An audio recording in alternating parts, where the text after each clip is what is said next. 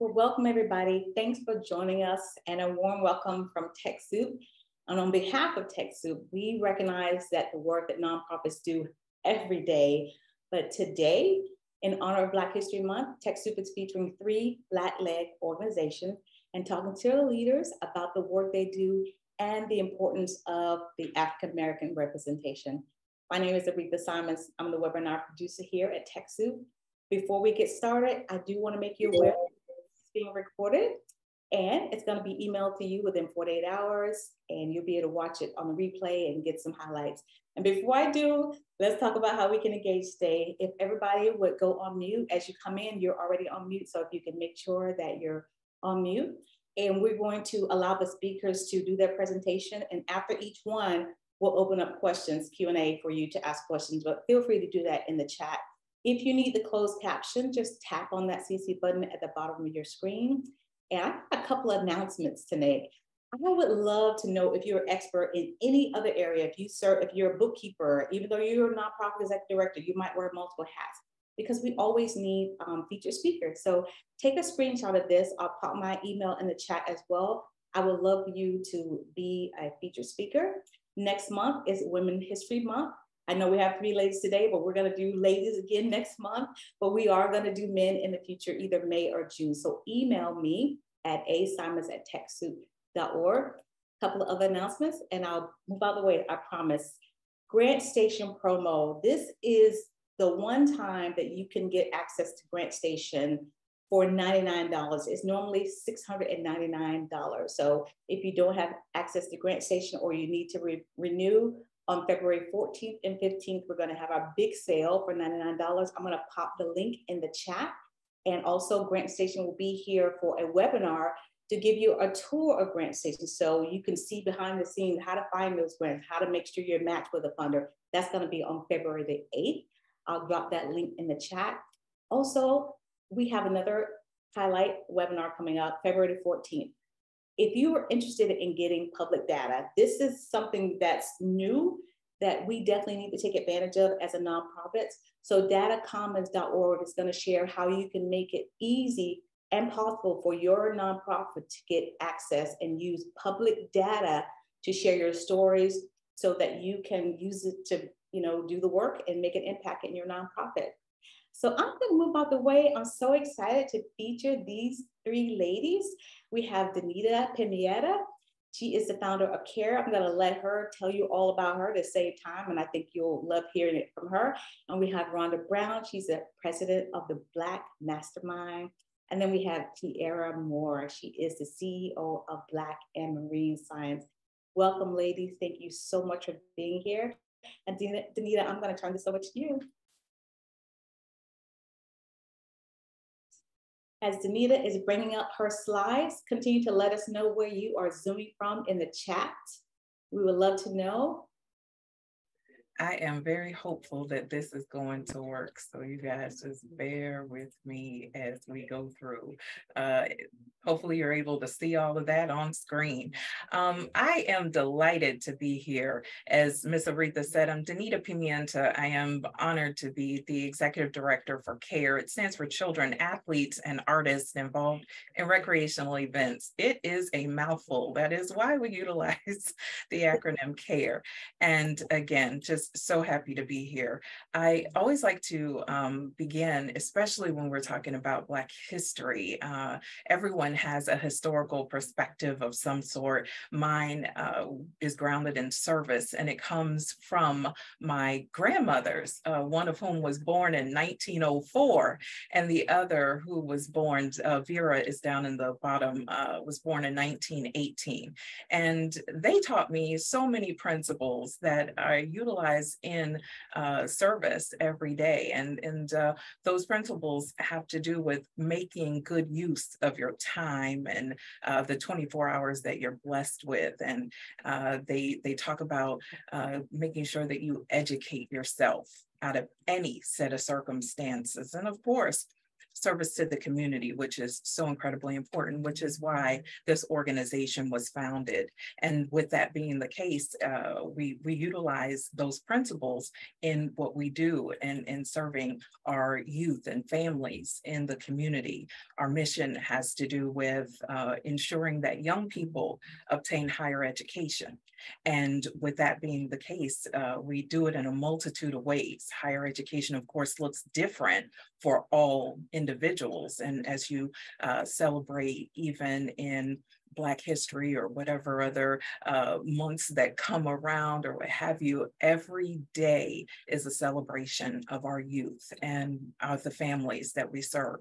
So we utilize their skill set, arts, athletics, whatever that is. We fuse it with STEM, and we make sure that our young people are enriched. And that's pretty much the focus of our organization. We do a lot of different programs. Here are some that we have in terms of what we deliver, and there's so many more. Kids are in need of a multitude of things that parents just don't oftentimes have the opportunity to give it, and it's through no fault of their own. They are out there and working, and so it's support systems, it's communities that come together in order to make sure that our young people know that they can utilize etiquette, and they can use their table manners, and they can do all of these other things that are out there to make them better prepared for the future and such. And so I know that we as a entity, as a nonprofit, we stand on the shoulders and the service of the unnamed. And so that helps us to try to make sure that these statistics that are out there when it comes to first-gen college students sort of get up there, go higher. So it's not half of the students attending college and they're being the first in their families to do so. We want to make sure that they are able to do so much more across the board, and that there are more families that don't have to look around and say, oh, this was the first. Remember, Kamala Harris always says, I may be the first, but I shouldn't be the last in that particular position. And so we want to make sure that there are a multitude of individuals going on to obtain higher education. And again, it doesn't necessarily have to be college, but we hope that students will go on and go to school. And so this is an example of some of the things that we've done. We have not gotten 2022s out as of yet, but just as an example, we make sure that we meet the needs of the youth and families, whatever they are, whatever the case. What we were finding, and I don't know whether you have found this as well, we found that young people, they may want to go to get higher education or what have you, but you know what? It's very difficult to study when you're hungry. Or when you don't have the proper materials or what have you. So we try to make sure that we meet the needs of the whole child as an organization. And these are just some of the things that my grandmother had taught us, and we definitely are using along the way. Again, as we celebrate Black history, we know that, you know, we as a people, we came from a mighty long way. We have been entrenched in so many facets across the globe. And whether it be from the days that we were brought over to the Sojourner Truce, to the Oprahs, we can impact the neighborhoods that we lived in and the people that we serve. And so with that being the case, I just know that we walk every day knowing that we stand with and on the shoulders of those who are unnamed, and we don't take that lightly at all. So it is my hope that as we, use our mission, use our vision, we're out there, we're doing the work, but that you partner with us as well. We want to make sure that you connect with us, make sure that you know that we're here, know that we exist. And just to give you a little bit, Martin Luther King said that he who is greatest among you shall be your servant. And we truly, truly believe that. We walk in it every day. So if you're prepared to, kind of walk in that service thing, come on, join us, or join your neighborhood, reach out to your community and make a difference, because that is truly what Black history is all about. Remember, the people who came from the past, they didn't have 501c3s. They just did the work. And so that is the model that we utilized. And I appreciate the opportunity to be able to share a little bit about what we do and who we are. And it is my hope that you'll join us on this journey as we impact the lives of young people. Awesome, Denita. I wanted to see if anybody else had any questions before I ask you a question. Feel free to use the raise your hand option, or if you can't find it, you can go ahead and unmute yourself real quick. Well, Denita, what I wanted to know was kind of the primary question we brought up was, how do you feel being a Black-led nonprofit founder, being represented in your community? Do you feel like you're getting the resources that you need? Do you feel like you're being seen? Do you feel like you're being heard? I really want to know. I am so grateful that you asked that question, Ms. Aretha. It is difficult. And I'm just going to be transparent. It is very difficult to be seen, to be heard in our community. It is difficult because we don't always have the resources that other organizations utilize. And so because of that, it seems like you're silent, or you're small, or you're, whatever the case, you maybe it looks like you're absent, but you're not absent. It's the lack of resource. And I don't always think that resource comes in the way of funding, right? I wouldn't even be, I'd be derelict in my duties to say, I wouldn't want you to break your ankles running to care.org and make a contribution, right? That's no. But it's not just in the terms of money. People have an opportunity to really help us, to really engage with us, that may not have anything to do with money coming out of your pocket. Can you make a phone call? Can you connect us with others? Can you get us into the room? Can you open some doors of opportunity? Those are things that help as well, and they don't cost everybody everything. I think it's a lot with positioning. And so what we would hope that we would eventually look like is an organization that serves the community. We just happen to be led by someone who is Black. It's a substantive difference, and that's the direction that we hope to take it. But we need partners. I make no bones about the fact that we need assistance in that area. So if you know someone who can open the doors for your local nonprofits who happen to be Black-led, open those doors, do those things, make sure you make those connections, because those things are very important to us. Wow. Everybody's in the comments saying so true, 100%. Oh, great. I'm sorry, the screen is up. I couldn't see the comments, but thank you so much for that. I'm going to stop sharing. And if anybody else has any other questions, I guess today is hashtag transparency, isn't it? You can go ahead and unmute yourself. Good afternoon. Thank you so much. This is Loretta Williams-Gurnell, and I'm the founder and CEO of Supergirl Shine Foundation. And we are focusing on equipping underserved girls with STEM plus opportunities through early exposure.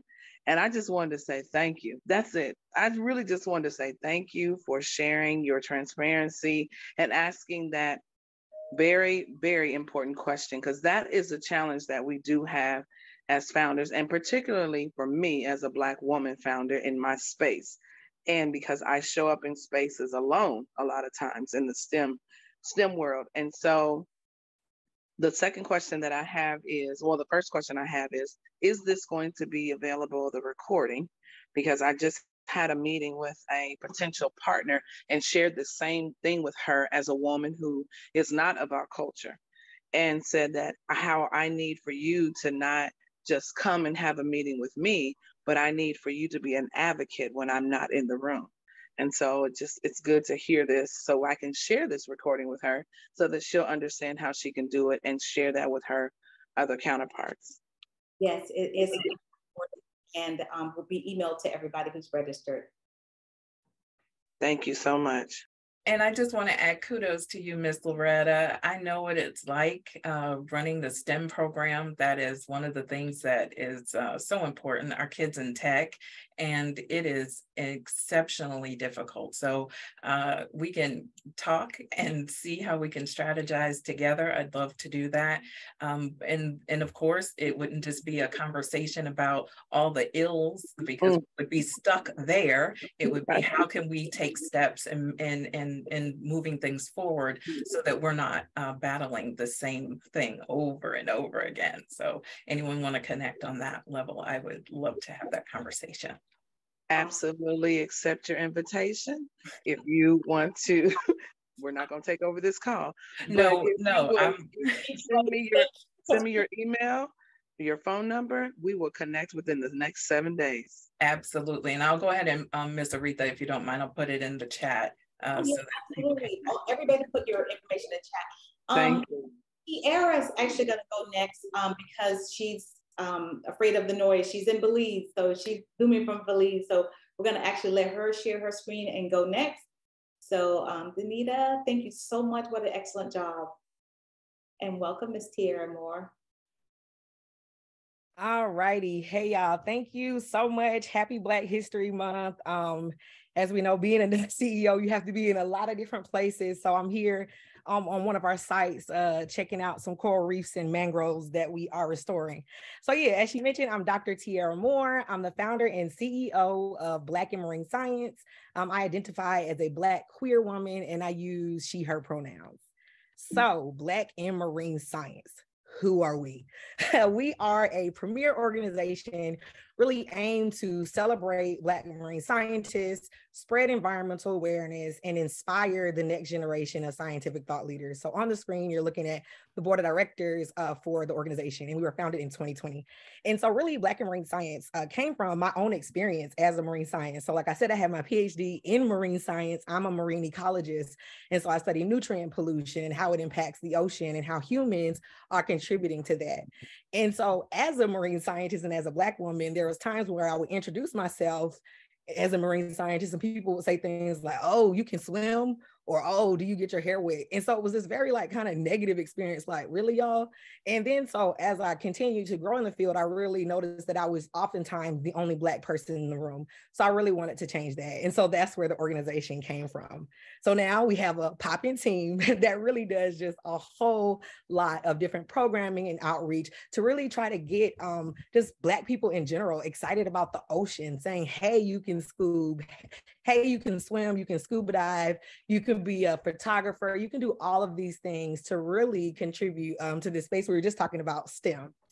So if you look at our mission, first thing is celebrating Black marine scientists. So here's just a screenshot of one of our Zoom meetings that we have, but we have a lot of programming. So on the side, you'll see all these different things that we do. You'll also see a barcode that goes to our BIMS TV, which is our YouTube channel. So on our YouTube channel, we have now about 200 episodes of different Black marine scientists talking about their research, talking about the ocean, talking about storms and hurricanes, but pollution and plastics and fish and sharks, really breaking it down and making it more accessible. We have these BIMS bites, these little small 5-minute versions that you can just get your body filled with all the marine science that you're excited about. We also have kids versions. We have dives, which are longer seminar series where we bring in prominent Black marine scientists across the globe that maybe not get that representation or outreach, but we bring them to our platform and give them a whole hour to talk about the work that they're doing. We have BIMS Reads and BIMS Cares, where we read marine science stories to kids, and then also Cares, where we bring in a therapist to talk about mental health, but also workplace trauma, workplace stress, being the only Black person in your space. Because while we now have this community, we're still oftentimes the only Black person in the lab. So at work, we're still isolated, but we can come together after work and talk about and spill the tea. Y'all know how it goes. On top of that, though, we have some large programming where we have our BIMS week, which is a whole week of outreach where we have programming, networking, workshops, keynotes, just a whole virtual conference all about Black people in marine science. We have a tidal wave program where we're actually able to provide resources for students to take them to scientific conferences, because we know that's a barrier for people to be able to get their research on a larger scale. our BIP week, one of my favorite programs is our BIMS immersion program, which is our scuba dive program, where we actually pay to get students scuba dive certified free of charge. So they come with us, come diving with me for the week, get their certification, and then they're actually able to do research experiences like coral reef restoration or mangrove restoration or shark tagging. On top of that, we are scientists, so we do research. We have an active research project. That's what I'm out here doing now.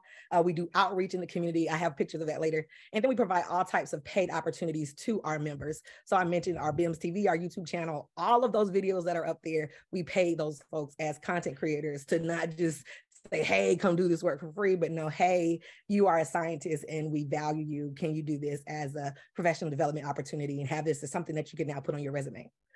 All right, second part of our mission, spreading environmental awareness. So here's just a snapshot of some of the programming that we've done over the year. This is actually, I think, from 2020 programming. But as you can see, just different types of, hey, how can you build your brand in marine science? How can you talk about marine joy? How can you talk about what animals or how does it feel to be a scuba diver? So really, again, just trying to get all of that information out with these different panels and workshops that we host. And then lastly, inspiring the next generation of scientific thought leaders. My favorite. We have, really, I say the next generation is really everybody. So here I am a scientist, but there's my grandma who is now inspiring scientists because she sees my work. And then there's my cousins who are excited about science because of this. So up here at the top, my favorite picture is actually our youngest BIMS member, Addie. She's 13 years old now, and she actually did an outreach presentation, an outreach day at her school where we sent her some materials, said, hey, Addie, here you go. And she was out there at the school and did a whole engagement on sharks.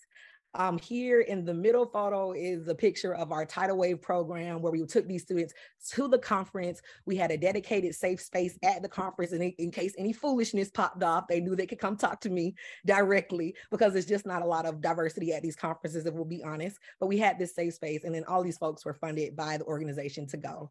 Down here is our STEM Hands Camp, and this is a camp that we actually do for our deaf youth in Atlanta, and so they can have access to marine science as well, because marine science is for everyone. All right, up here is actually we're able to go to the Essence Festival this year. This was amazing. This is one of the largest Black events in America. So if we really want to, get more Black people engaged in marine science, we have to go where they are. And that was amazing because there was just so many folks coming in like, whoa, we do this. This is exciting. Thanks so much. And then at the bottom is just our a snapshot of our scuba dive program. We had the students under the water, and of course we had to take photos. So a day in the life of me is a lot. I can be doing really any amount of things. So like I said, I'm out in the field, so I can be out collecting samples, or I can be out scuba diving. I also do a lot of talks. I've been able to travel around the world. There's a snapshot of me actually in Africa talking about Black and marine science because Black people are everywhere. So I was able to talk about that work there. I've been featured in several articles, so I give my opinion about the work and also talk about just the state of the ocean in general. And yes, your girl was in Vogue. Always got to put that flex out there because that was just like, whoa, what? So when I think about our impact, we now have about 320 members in 31 different countries. So here's just a screenshot of the world, and the little pop-up is where all of our members are. There should be another barcode down there if you want to grab that. You can actually sign up right now to become a BIMS member. I'll wait a few seconds because I know everybody wants to join. All right.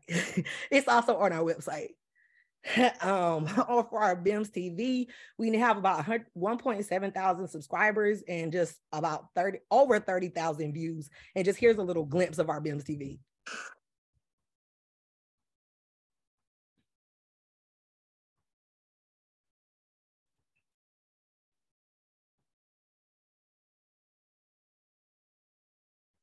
We have ASL on top of all of our episodes to make them accessible to our deaf community as well. All right. As far as money impact, we have raised over $2 million in funding in the past 2 years, which has been phenomenal. I have been in the streets talking to anybody who will listen to me about Black and marine science and really saying like, hey, we just got to call it what it is. When we look at PhDs in marine science, less than 2% goes to Black people. I am one of them, so we need to change that.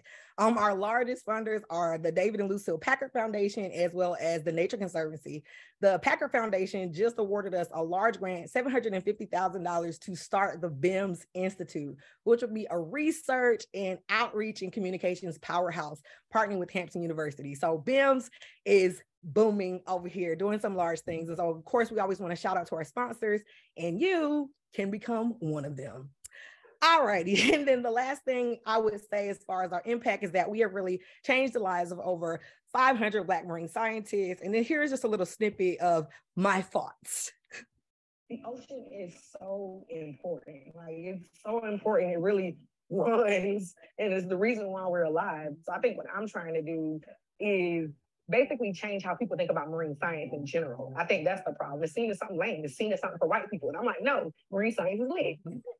So we actually have a campaign going on right now titled Marine Science is Lit, to really change how people think about STEM, think about science in general, because it can be seen like, oh, that's not for us. That's not what we do. But actually it is. I literally have the best job. I'm literally in Belize right now. I was on a boat all morning. I get paid to go to these islands to be a scuba diver. And so I really want to change how people actually think about marine science and just the STEM in general. So just the last thought, before I started this work, someone said to me, well, before I started BIMS, I was always vocal about just being a Black woman in marine science.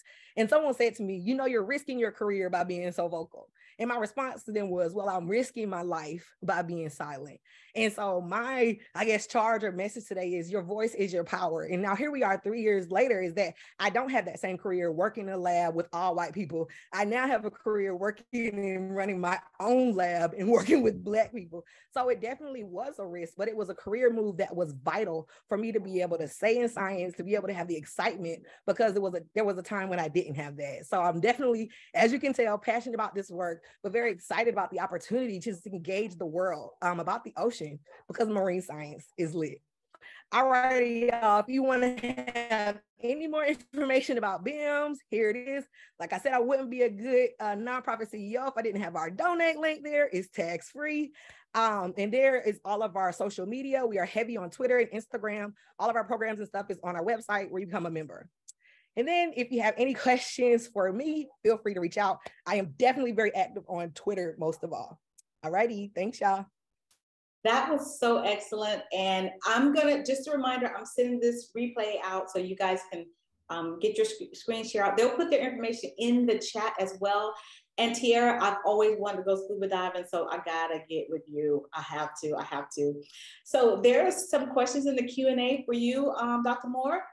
This is from Black Belt Community Foundation. It says, Dr. Moore, is your organization interacting at all with the growing number of offshore fish farms near Central America and Africa? They are trying to increase sources of food to the underserved community. So actively, no, but we could. So these are the types of partnerships and things that we are looking at. And so right now, just because my expertise is definitely based in nutrient pollution, coral reef restoration, that's what a lot of and biodiversity assessments, that's what a lot of our research is focused on. But we now have BIMS members all over the world. So they can definitely be incorporating other research projects that the communities are telling us about. So please reach out. I think I put my email up there, but I'll drop it in here in the chat. Yes, please do.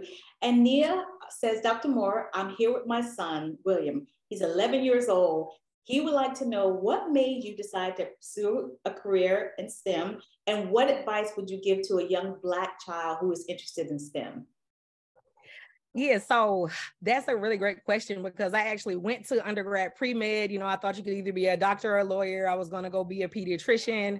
I was taking all these courses and I realized I didn't really like working with kids like that, sorry. But I'm like, okay, I didn't want to change my major because I was already in biology. So there was these other courses that I could take. And one of them was a tropical ecology course. And I'll be honest, I only signed up because they were going to Costa Rica for spring break. So I was like, oh, free trip, let's go do this. But then we got on the boat and we were collecting water samples and doing these little experiments. And there were senior scientists there that were instructing us.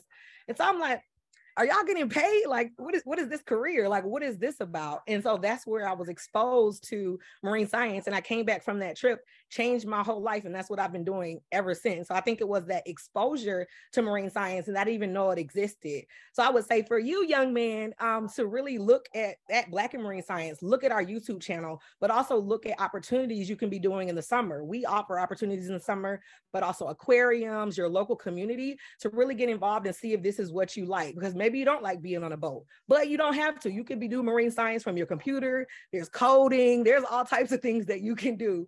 So I would say definitely getting that exposure. And that's why the organization is so important, because you really don't see that type of exposure in Black communities at a young age. Like, I literally had to wait till I already decided that I was going to do something before I found out what this field was about. So that's where we're trying to get it to kids younger.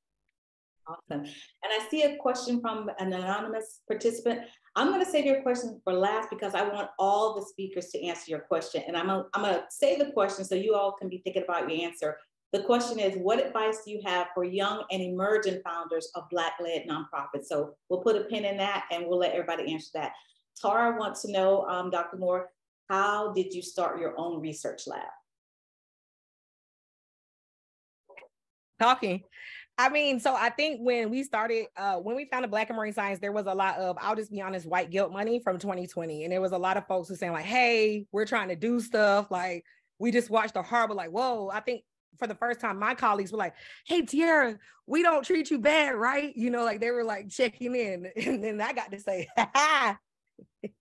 yes, you do. And so that was really where I started to use my voice and say, hey, we need resources to do different types of projects. And so for the beginning, there was a lot of this outreach and diversity money, like, hey, let's find Black people and bring them in.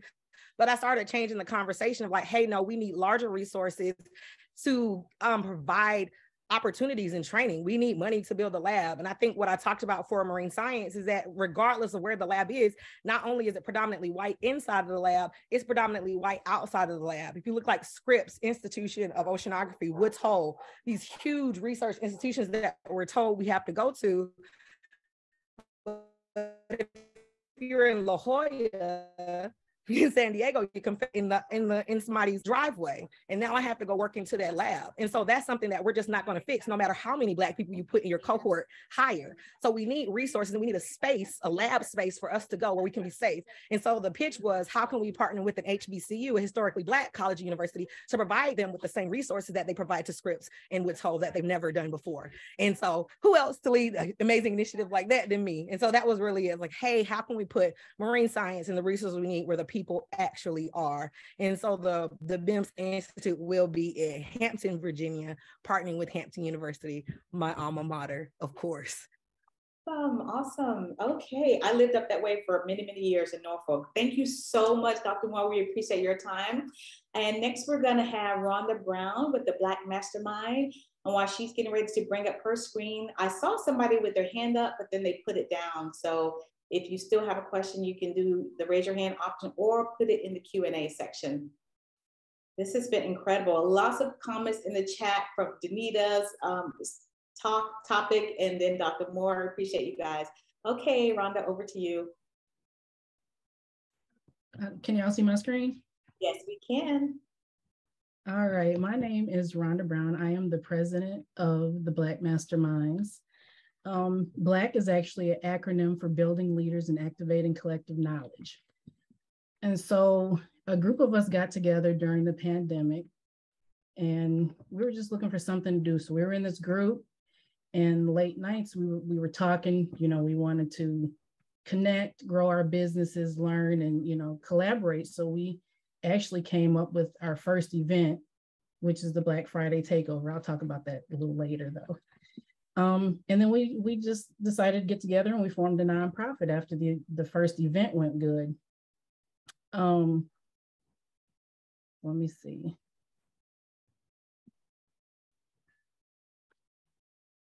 And so we focus on four pillars: entrepreneurship, personal development, tech evolution, and alliance building. So with entrepreneurship, we focus on like business ownership, business spotlights, seminars, business sustainability. And for personal development, in the African American community, we have a high rate of hypertension. So we focus on, we're committed to providing resources and information to help educate others on practices for well-being, mental health, just all around physical health. Tech evolution is our third one. And we recognize that technology is the future and is vital for its success of really any business, whether it's a nonprofit or not. So we're committed to exploring and implementing and leveraging new technology and AI and other tools for success. With alliance building helps us curate the biggest outreach of the year, which of course is the Black Friday takeover.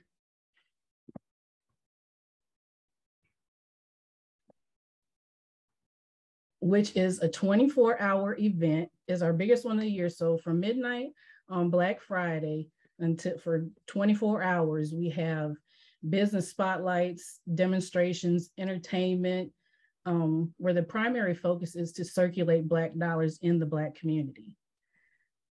Instead of going out and shopping big name box stores and, you know, putting all our money out there, not really getting anything in return, we bring everybody together to learn, to, you know, spend within our community.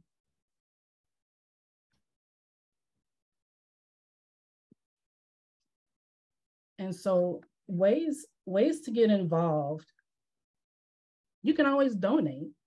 That would be helpful. And that would help us bring speakers in. It will help us do programs in the community. And also you can help us by sending speakers for the Black Friday takeover, coming to speak yourself, help us plan the takeover, because like I said, it's our biggest event of the year. And it's a whole 24 hours straight of nonstop, like demonstrations and just, you name it, we have it. So we do need a lot of help with that. So yeah, I know it was short. I think I talked a little fast. That's okay. I'm gonna give you a shout out because I attended your Black Friday takeover and it was incredible. I went to sleep, woke up at 2 o'clock in the morning, got online. Y'all were still going, and it was awesome. Y'all had some amazing speakers. So that's a great idea, the Black Friday takeover. So I want to open this question up that's in the Q&A. It's been burning. I hope you guys have thought about it. And I'm going to go in the order that you guys have spoke. Denita, then Dr. Moore, and then Rhonda. So the question was, what advice do you have for a young and emerging founder of Black-led nonprofits? Denita. Oh my goodness, what an incredible question. And I'm telling you, this is the answer. Know your business. Know business. Take a business course. And if you haven't heard me say, get into business. A nonprofit is a business. If you don't think of it that way, just stop thinking. Think of it that way. It is a business. And because it's a business, you have to know all of the documentation. You gotta know how to get there with the state. You've got to know what to do with the IRS. A nonprofit is a business with a federal tax exempt designation. That is it. Other than that, you are running a business. You are running a corporation. Think of yourself like McDonald's. I don't care. Think of yourself as a business. So if you do think of yourself as a business, then what you'll want to do is you'll start reaching out. SCORE. Have you guys heard of SCORE? I hope that you have. Use SCORE. Use the Small Business Administration in your area. And because everything is online now, it doesn't even matter if you have a local SCORE. They do things virtually. So you'll be able to reach out. Go into another state if you have to. But reach out and find fundamentals of business, because that will save you. It will save you so much effort, energy, all of that, if you understand how to appropriately run a business. And then secondarily, get into technology. Join TechSoup. Use your 501c3 to join TechSoup and become a member. And by doing so, what you'll do is you'll have access to advanced programming. So your Microsoft licenses that a lot of small businesses and nonprofits are paying for because they lack the information, you can go right to TechSoup and you can get those things. You can get discounted rates on a number of other software, even your hardware. FYI, you can get some discounts on that. Ask for nonprofit pricing on everything that is related to your business. When you don't ask for nonprofit pricing, guess what you do? You pay the full price. And so you don't want to do that. You want to save your money, keep it in your nonprofit's pockets, okay, not yours, okay? And you'll know that by running a business. Separate everything. Do not use your personal and commingle, none of that. Oh, I did say it was the last thing, but here's one more.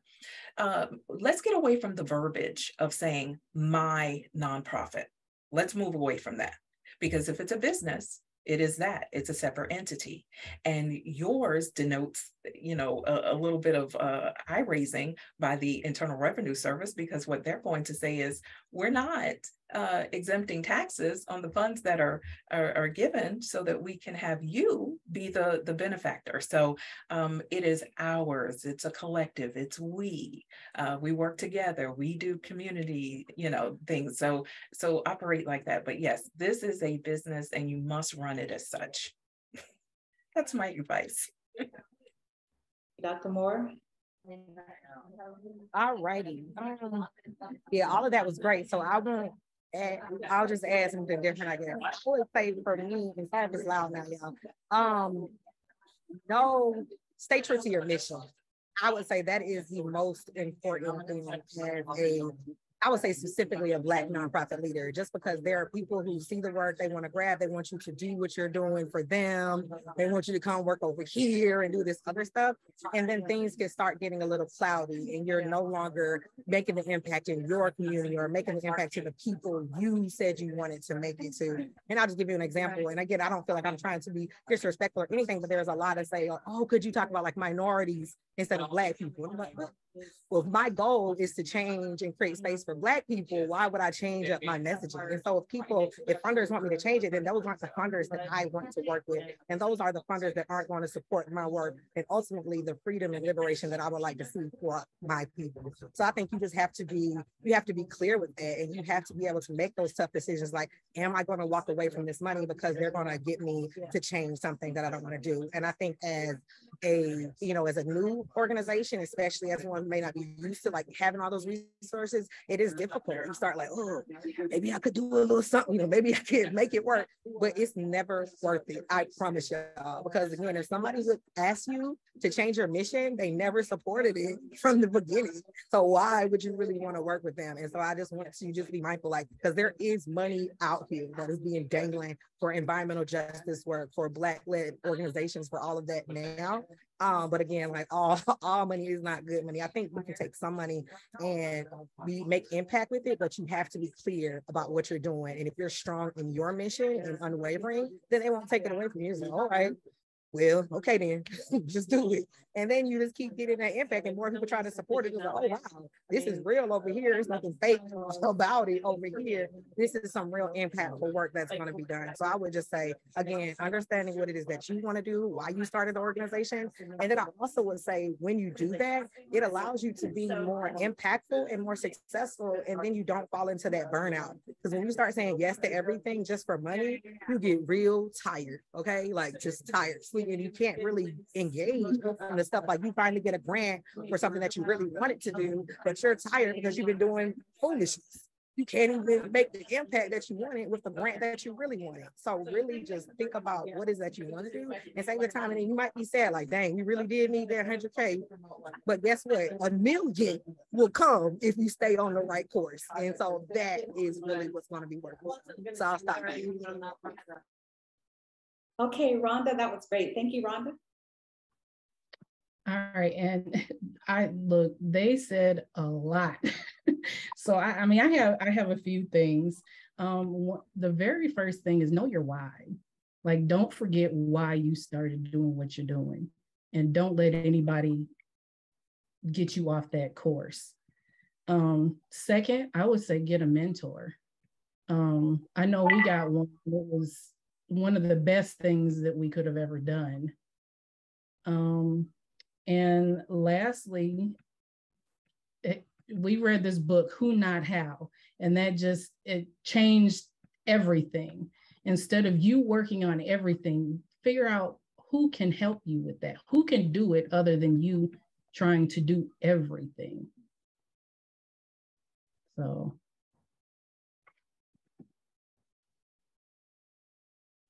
I see a question in the Q&A, but there was one down in the chat that moved up.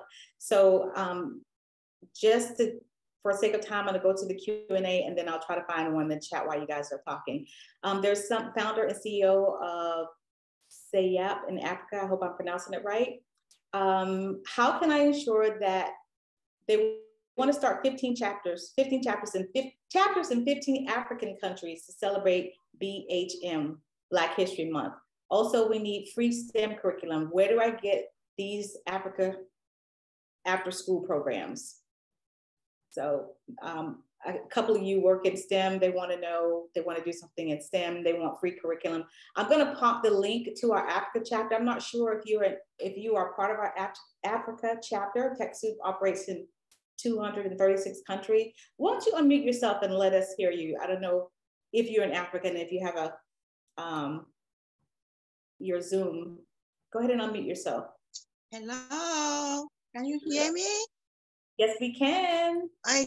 Okay. Oh my God, I'm so happy. I don't want this thing to end. I'm learning so much. And I'm screaming everything you guys are saying. I say, amen, amen, amen. Okay, so I live in California, and I founded this nonprofit. I'm from Africa. I was born in Africa. I am an attorney.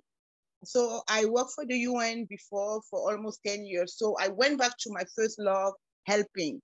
And I founded this nonprofit. We are in 15 countries. And the STEM program is so huge because helping girls to go in science technology is something that is so big. My dad didn't want us to learn that. So I was kind of stubborn to become a lawyer. My sisters, all of them are assistant secretary, whatever, which is good. But right now, we need these girls to be in science. I just opened a STEM program, but it's empty. We don't know we don't know how to design curriculum that will help them solve local problems. So if somebody has something to share with me, honestly, I will take it. And TechSoup all the way. I mean, I love this company. They have helped us so much. We love to please connect me with whoever you can so that I can continue working. Thank you. You're welcome. I just put the link to one of our chapters in Africa, and feel free, anybody who want to share the information in the Q&A or in the chat, excuse me. So an anonymous participant said, what advice do you have for you? Well, we got that, I'm sorry. What advice do you have for sustaining a nonprofit past the 5-year mark? Ooh, keeping and recruiting volunteers. That's somebody with some history here. Anybody want to chime in? I would love for the nonprofits to speak. So feel free to unmute yourself. Are you asking us? So I could just say, so BIMS was founded in 2020. So we're just hitting 3 years. But what I would say as far as sustainability is us writing multiple year grants. We say it again, multiple year grants. So when you write that one grant, you're going to put on the same amount of work if you were to ask for 1 year. So if you could go ahead and ask for 5 years and say, hey, I'm going to do this for a long amount of time, and you get that funding, then you know you have 5 years worth of funding that's just stored away versus you just writing a proposal for just 1 year. So I would say when I'm looking at different types of proposals, and also when I'm talking to donors now, I'm asking for multiple years of support, because why do the same work next year. If you support me now, you just need to go ahead and be supporting me, for a long term. And I think that's the kind of messaging you can have when you're talking to donors, like, hey, we're a newer organization, we're focused on sustainability. We want to make sure that I can, have the capacity for my staff for 3 to 5 years, so we don't have to worry about that, and we can focus on the programs. We can focus more time on, engaging for that. So I would say definitely be focusing on like multiple year grants, spending the same amount of effort on one grant where you can get more money than focusing on like a 1 year grant. And I'll just leave that. Okay, this is a good question from Diamond. She has Diamond has a US based business. How do you ensure that when you're partnering, you don't have infringement? We seek mission aligned partners only to our service stakeholders, yet people try to replicate the framework, even with the NDA. So that could be anybody. Answer that.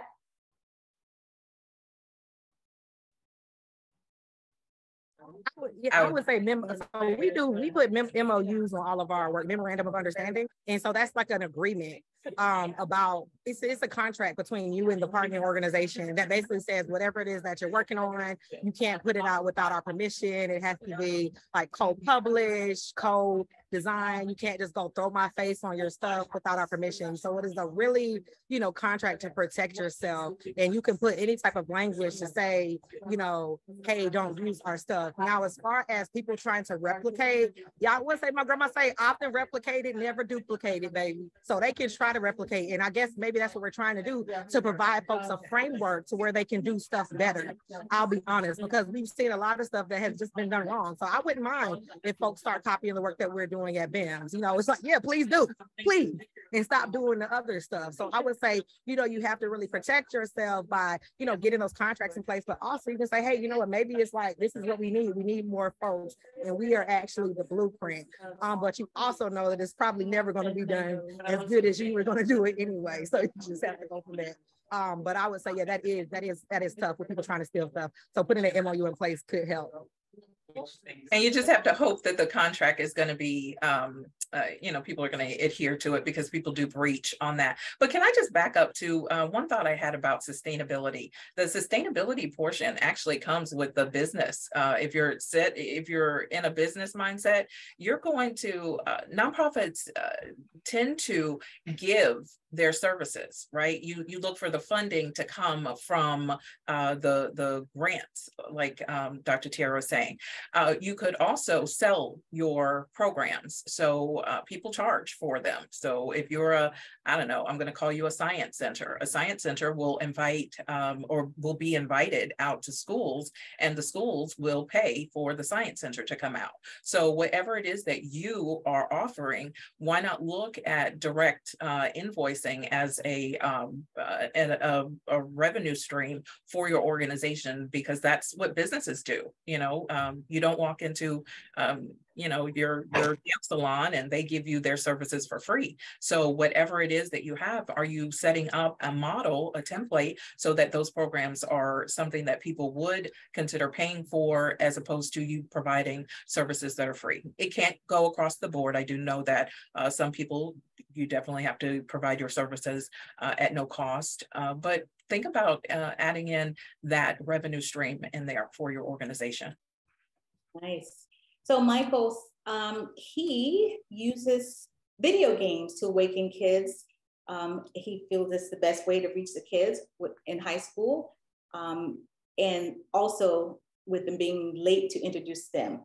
He said, I want to understand how community leaders feel about esports education, and how many organizations can help, and how my organization can help Black nonprofits to connect. Most of these opportunities are going towards white communities. And if our community isn't knowledgeable of this, what can I do to better help educate our community on esports and how it can lead to STEM careers? Ms. Denita. You are in my wheelhouse, because we do athletics and arts, and we definitely incorporate STEM. It is essential. So number one, you're going to call me, because we're going to have a conversation about that. And then number two, we really do, as a collective, I don't want to just put it in a business frame and call it marketing, but it is really just telling people, you educate them, you have those conversations, any chance you get, you drop those nuggets. What are we doing in order to have a 5-minute chat just to say, hey, did you think about this? Because if you start putting it in people's hearing, and then it becomes something that others talk about. So it has to start pretty organically. If you have a great social media presence, then push that out there and start talking with people who are in not only the schools, the colleges, the universities, of course, but hit those organizations that deal directly with what you are doing. So if you are there and you happen to have someone who deals in the, I don't know the name of it where you might be located, but if you have an organization that does what you're doing, reach out to that organization. Let them know that this is what you're trying to train students for, and see if you can come up with a collaborative effort. Maybe it's a once every 6 months that you bring students together and make them aware on their site if they have that ability. You start thinking out of the box. You put events together. You organize. You let people know that you exist, and I think more people are going to take advantage of it. So please, I hope that you have my information, and we'll talk about it too.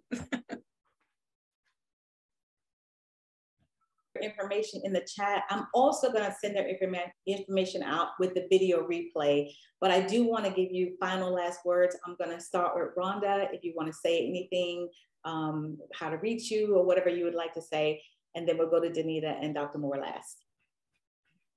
First of all, I want to thank you for having us. Secondly, if you want to get in touch with the Black Masterminds, you can follow us on all social media at the Black Masterminds, or you can go to theblackmasterminds.org. Yeah, and look, please sign up to help us with the Black Friday takeover. Awesome. Thank you so much. Denita? I too want to thank you because I think that this conversation is so needed, and we wouldn't even be able to come together in a room like this were it not for this opportunity. So I am grateful. I just want to leave you with the thought of making sure that you connect with someone, on this call today, or, tomorrow. Just stay connected. That is how we're going to move all of these initiatives forward. There's hundreds of us on here. So there's a multitude of initiatives that can move forward. Let's stay connected. And I hope that will help us all in the end. So thank you so much, and enjoy your Black History Month. Dr. Moore? All righty, y'all. Yeah, thanks so much. This has been an amazing opportunity for me. Please do follow Black and Marine Science, subscribe to our YouTube channel, but also just think about the ocean just a little bit more. Now that you've met me, like, wow, Black people be out here swimming in the ocean. Yes, we do. Connected with the ancestors. I really feel like, on this Black History Month, every time I talk about marine science, I have to think about our ancestors when they were on those boats coming over here against their own will, and they made a choice, right? They made a decision to jump into the ocean because that was a better freedom, a better future for them than whatever was waiting. And so every time I scuba dive, I just almost feel like I feel a little hug from my ancestors saying, hey, girl, we was waiting for you. And we are here to provide you the answers to solve climate change solutions, to solve racial inequities, but also to bring people together. So again, thank y'all so much for this opportunity. And I hope you have a great rest of your day. You don't want to be on screen, feel free to stay off screen. Awesome. Yay. I love it. Group participation. This is beautiful. Oh my goodness. I love it. Awesome, guys. I love it. Love it. Thank you guys so very much. Thank you all for being here. Drop me an email, assignments@techsoup.org. I want to see you become a featured speaker. Even if we have the same repeat speakers, I want to see you. Drop me an email. Let me know you want to be a speaker. Next month, Women's History Month. Let's go, ladies. And then the men, I want you to come too. Have a great day, everybody. Continue doing what you do. Bye-bye. Thanks, everyone. Bye, y'all. Happy Black History Month. Bye. Happy Black History Month from the founders of Black History Month, the Association for the Study of African American Life and History. Check us out on asalh.org. Dr. Carter started it all.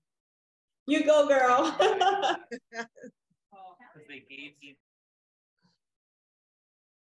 Strategic Music Partnerships.